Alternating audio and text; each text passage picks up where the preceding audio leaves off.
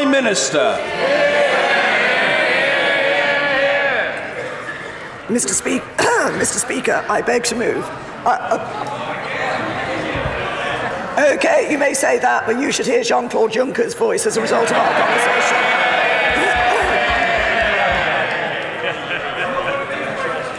Mr. Speaker, I beg to move the motion on the order paper in my name and that of my right honourable friends. It has been 8 weeks since this House held the meaningful vote on the Brexit deal.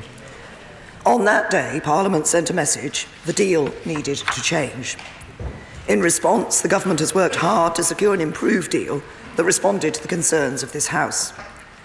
I took the concerns of this House about the backstop to the EU, sat down with President Juncker and President Tusk. I spoke to every single EU leader, some on multiple occasions, to make clear to them what needed to change. My right honourable friend, the Secretary of State for exiting the European Union, worked tirelessly with his opposite number, Michel Barnier. My right honourable friend, the Attorney General, engaged in detailed legal discussion with his counterparts in the European Commission. The result of this work is the improved Brexit deal that is before the House today. I will go on to explain in detail what has improved about the deal since January and why I believe it deserves the support of every member this evening. But first, I'll give way to them. Isn't one of the problems the House faced in the previous session with the Attorney General that we were seeking legal answers to what were essentially political questions? And the political question that we now face is that if we don't pass this motion, we stand to lose Brexit in its entirety.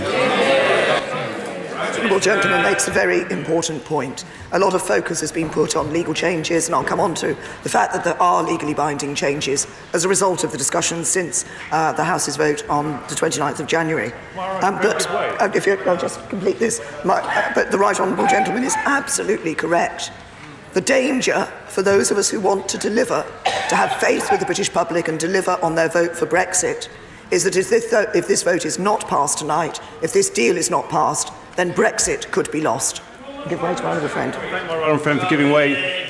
She may have slightly lost her voice, but is it not true that were we to have a second referendum, 17.5 million people would have lost their voice? Yes. Can I say to my honourable friend will not be surprised, given what he's heard me say from this dispatch box before, that I entirely agree with him. I believe it is absolutely imperative for this House that we meet the decision that was taken by the British people in June 2016, that we deliver on that referendum and that we deliver Brexit for the British people. And as I say, there is a danger with a failure to agree a deal that actually could